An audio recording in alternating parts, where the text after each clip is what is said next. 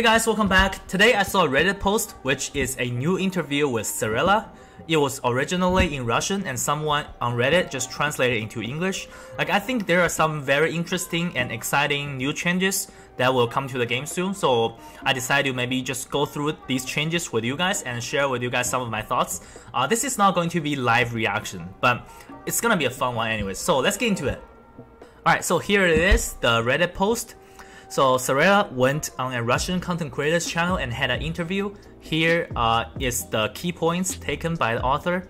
So first is plan for more new late game PvE content, both harder content for existing things but also brand new stuff. Something new before end of the year. So alright, maybe I can give you guys some leak, but I think it's either new Doom Tower bosses or a new Doom Tower difficulty. Don't quote my word.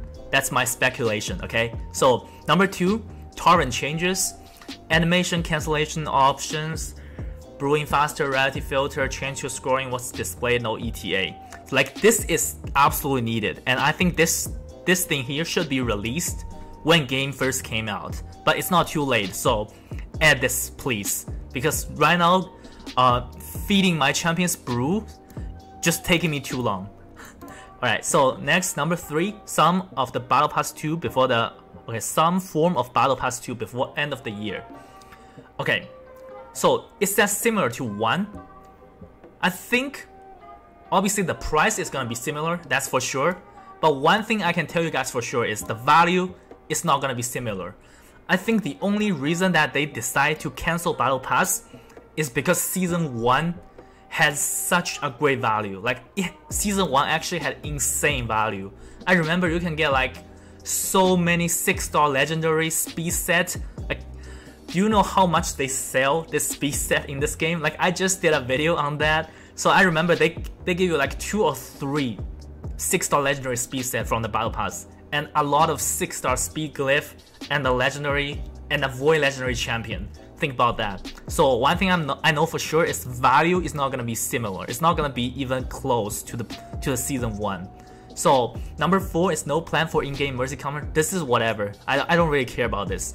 So number 5 is new Doom Tower fragment champion coming for secret rooms immediately after Gomlock. So I think this patch is gonna come very soon, and I'm 98.5% sure there will be new Doom Tower bosses coming to the game. Alright, number 6, Max HP champion will find a new niche with new content. Well, it's good to have. It's so nice of Plarium. Okay, number 7, new rebalance patch in start of autumn. So, okay, that's good to have.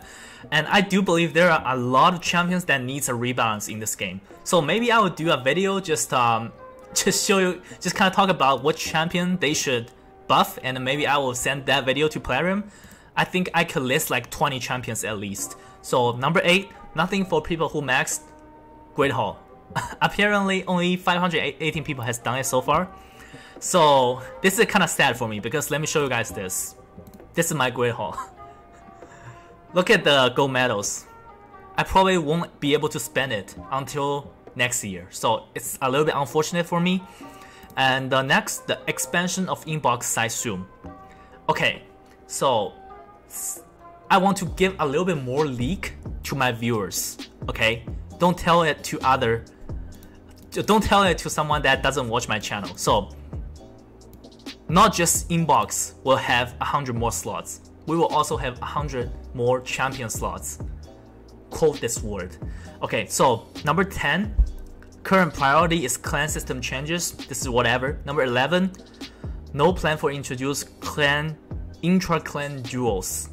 I really hope there is a system which you can just click a clanmate and just test their arena team, because I don't really want to push to top of platinum and spend 100 gems to find someone in my clan to test their defense. So, but I understand why they're not doing it. Imagine how much money they will lose for doing it, because right now all these top players, they need to spend gems to push to top platinum and spend gems to click refresh button to find the right people. So alright, number 12, Fix Neo confirmed in rebalance list.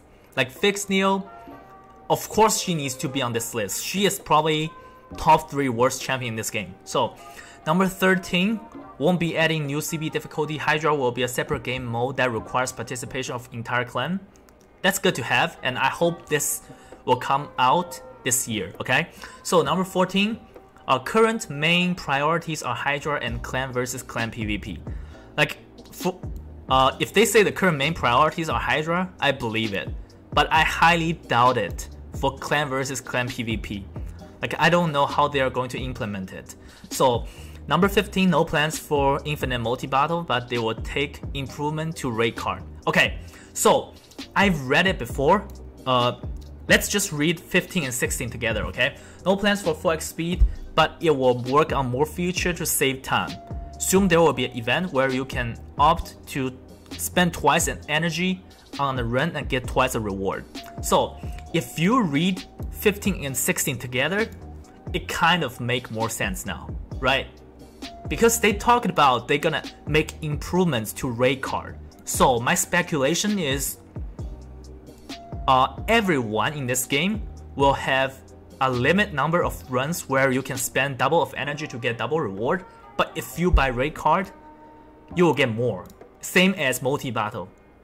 I think that's 95.6% correct. This is my prediction, okay? Alright, for number 17, we'll be making improvements to the market. Also, we'll be adding more kinds of shop in different game areas, particularly some form of clan shop soon. That's good to have, and it's needed. So number 18, no plans to add void shards and sacred shards to the market or accessories. Like, of course, why do you even ask that? Of course they're not going to put void or sacred shard to the market. So number 19, we're looking to rebalance faction war, crafting material drops. This is absolutely needed, and I believe like a couple months ago someone already asked Plarium about this thing, and I remember a couple months ago Plarium's answer was a clear no. They are not going to do anything about it, but I'm glad they're trying to do it now.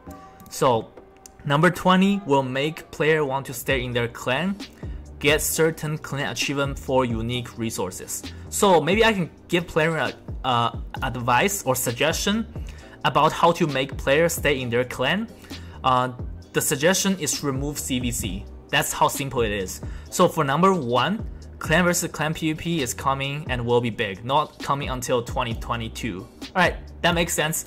If they're saying that this system is not coming this year, just take it as it doesn't exist. Simple as that. Alright, so that's it. Alright guys, if you guys are still staying with me on this video, I want to also share with you guys something that I just learned today. I learned it from my clan Discord. It's basically about Ursuga and Guardian Set.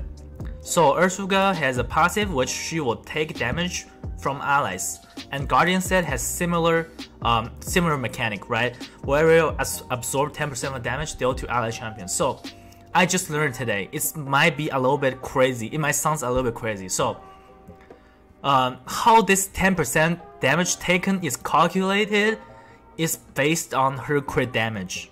So it's not based on enemy champion's nuker's crit damage. So for example, if my Trunda use a skill on the enemy team and enemy team has a Ursuga, it will take my Trunda's attack into account, then calculate it by Ursuga's crit damage. I know it sounds weird. It's definitely a bug in terms of coding, but it's proven to be true. So I know it sounds very weird, and right now my entire clan who has Ursuga, who has this champion, are adjusting her gear.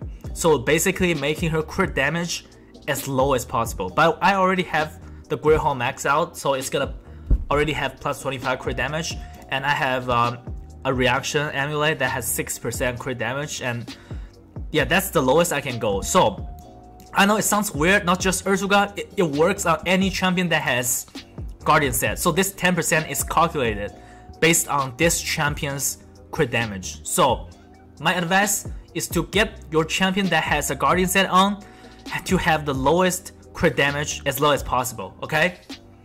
Alright guys, that's it for this video. Hope you guys enjoyed it. And yeah, I'm kind of excited for the new rebalance patch. So maybe I'll make a video talking about the worst champion, worst legendary champion in this game. So stay tuned, and I'll see you guys on the next one.